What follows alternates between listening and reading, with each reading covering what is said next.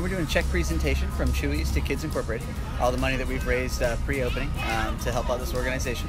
And also it's our community partner that we're going to partner with in the future. So any events they have coming up, we look forward to partnering and helping out any way we can. And how exactly did Chuy's raise the money?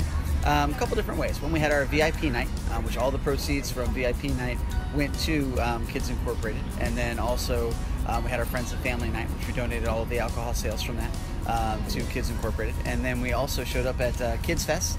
We brought 43 volunteers, and we set up games and so forth and helped raise money through our volunteers at their Kids Fest this year.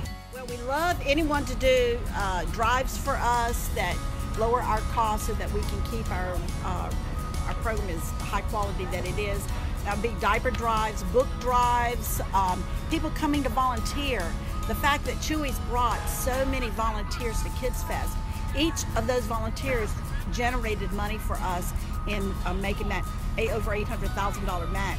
So volunteers are great. They come to the classrooms, they can read to the children, they can help work on a playground, spread mulch, pull weeds out of the garden, Live like a kid. And have fun. What does all this mean to you as a parent of an organization like this? Well, it's great. I have a unique role because I serve as the policy council chair, which gives me the opportunity to also serve on the executive board. I'm really grateful to Chuy for partnering with us. It helps. We have a new initiative which we're trying to bridge the achievement gap. You heard Pam talk about the books that we have for the children. So we're not just telling the parents to read, we're also providing books. So knowing that the money that Chuy's has donated to us helps make the program go a long way with the other initiatives that we have. Really excited.